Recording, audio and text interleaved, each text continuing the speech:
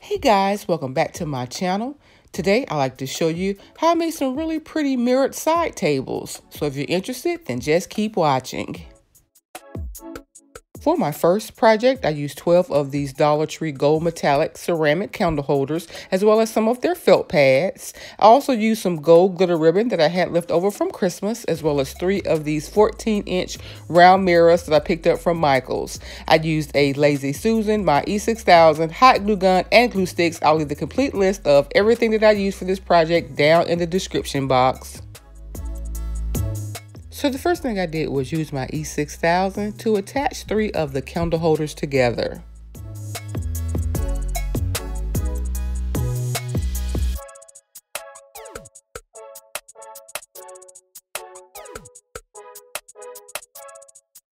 Unfortunately, I could not find all 12 of the same style. I found 8 of one style and 4 of the other. So I decided to make it work by dividing all 12 equally into 4 sets. After I glued together all 4 sets, I had something that looked like this.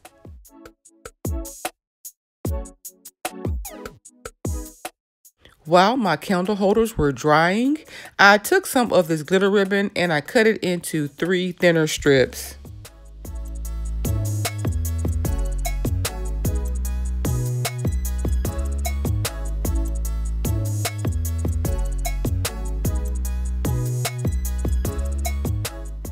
I then used my E6000 to attach the glitter ribbon along the sides of my mirrors.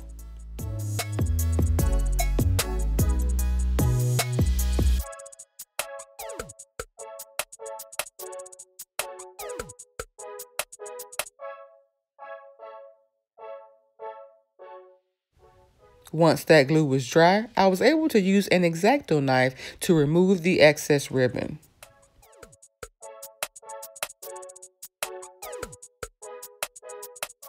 I was then ready to start assembling my side table.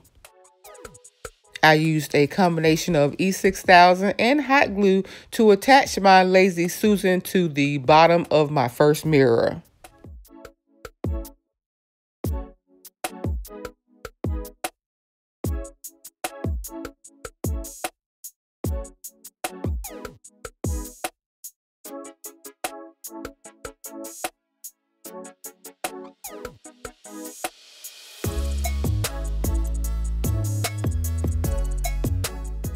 To prevent any scratches on my table or floor, I decided to add some felt pads to the other side of the Lazy Susan.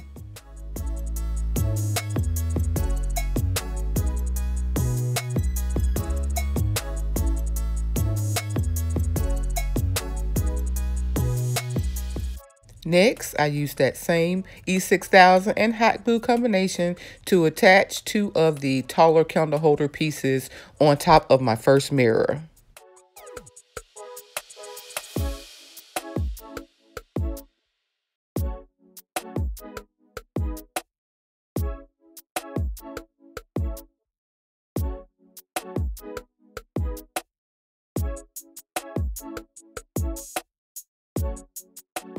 I then added the E6000 to the top of those candle holders before placing my second mirror.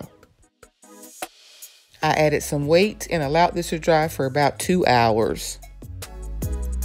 I then added my final 2 candle holders directly on top of the first 2 and then used the E6000 to add my third and final mirror. 2 hours later, I carefully picked up the piece by the mirror on the bottom and placed it on the floor to dry overnight. The following day, I flipped my design over and added some additional E6000 just to ensure that the candle holders stay in place over time. And when I was done, I had something that looked like this.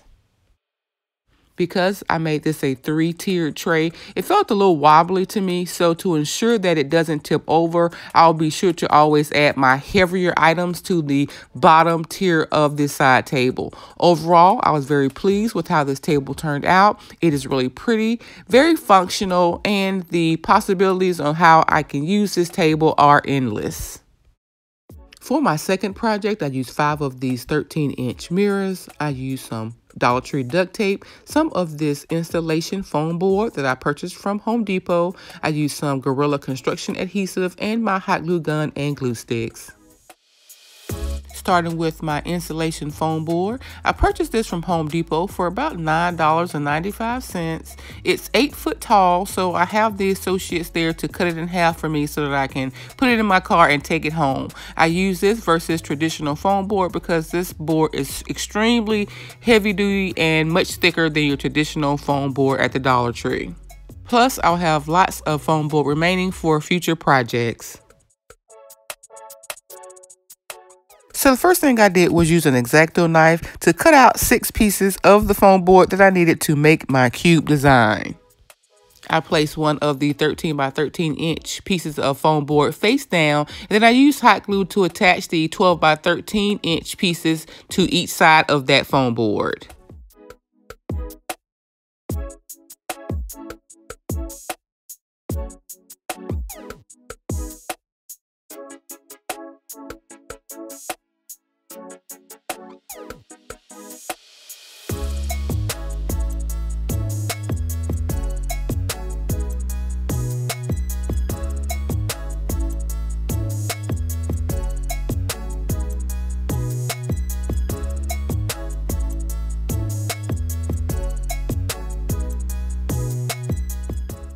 I then used the hot glue to attach the two 12 by 12 inch pieces of foam board to the remaining 2 sides.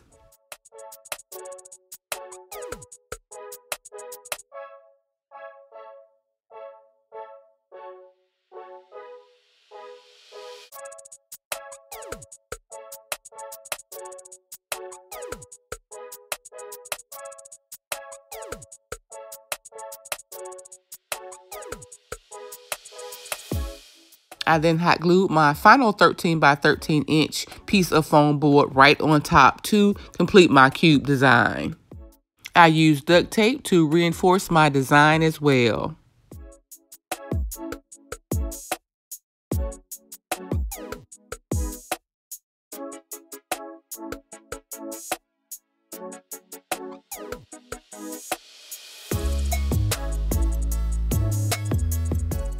It was then time to add my mirrors. I removed the black tabs, and then I used a combination of the construction adhesive and a small amount of hot glue to add all 5 of my mirrors.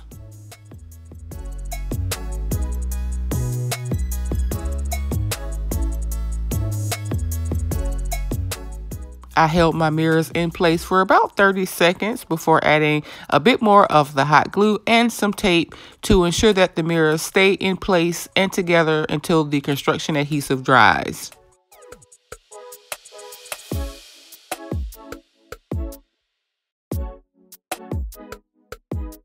I did notice that I could see a bit more of the duct tape along the edges than expected. That's when I realized that although the Hobby Lobby website lists these as 13-inch square mirrors, they're actually more like 12.9-inch mirrors. That said, if I were to redo this project, I would definitely decrease my measurements by about 1/2 of an inch. The metallic duct tape almost looks intentional, so I may or may not cover it up with some black acrylic paint or another type of trim, but either way, I was really happy with the results, and I think that this side table turned out beautiful. But what do you guys think? Should I leave it as is, or should I cover it up with some type of paint or trim? Let me know down in the comments.